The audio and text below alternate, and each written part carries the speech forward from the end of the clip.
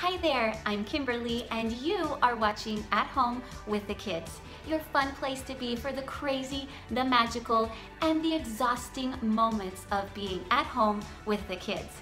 We invite you into our home to laugh, to learn, and to breathe a sigh of relief as you relate because we are all in this At Home with the Kids thing together. How do we get our kids to stop arguing? This is something that we worked on so much when our kids were young.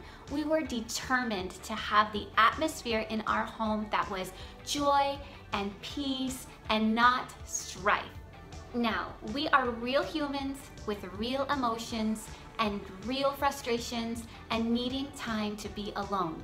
But I'm here to tell you that your consistency will pay off.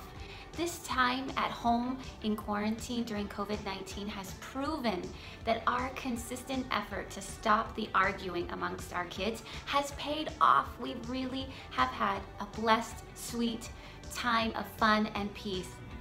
The first thing that we did was to stay calm when an argument broke out. We cannot correct our children with the same wrong behavior that we are telling them not to do. We asked each child, how did you dishonor your sister? Or how did you dishonor your brother? Then we asked, how can you make it right? Because each had a part in the argument, both needed to have a part in making it right between each other.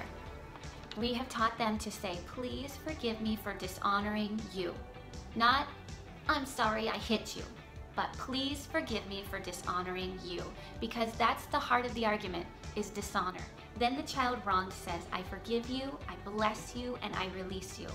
I forgive you, meaning I won't hold this against you. I won't stay angry. I will let it go. I bless you, means I love you. You mean so much to me. You are my friend. I release you, means I won't bring it up again. I won't hold it against you any longer. When they say, I forgive you, I bless you, and I release you, then joy and peace returns to the home. And they're back to playing again happily as they were. It was always important to us to handle the strife, the argument right away, there, in the moment. If we were too angry or too frustrated, we took a moment to calm down, but we didn't go long before making things right. And as adults, we demonstrated this. Please forgive me for dishonoring you, and I forgive you, I bless you, and I release you when we found ourselves in an argument. All of this we had learned from Dani Johnson and her Grooming the Next Generation for Success. This program has been a huge blessing to us. There is so much more that we can talk about in terms of helping our kids to stop arguing. So I invite you to join us this Thursday for our Q&A Thursday, where we dive into this just a little bit more. I want so much for you to enjoy peace in your home and children who love to be together and aren't quick to argue.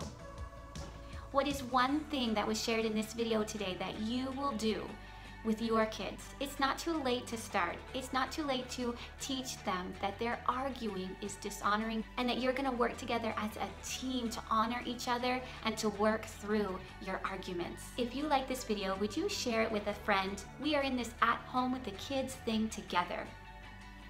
Would you like more helpful resources like these? Some real mom mess-ups and wins that we only share in email? Go to speaklifebadges.com and sign up as our email friend. Remember, stay intentional. Your kids need you. They want you. You are enough. You are faithful, you are consistent, and you can help create that atmosphere in your home that is one of joy, peace, and fun.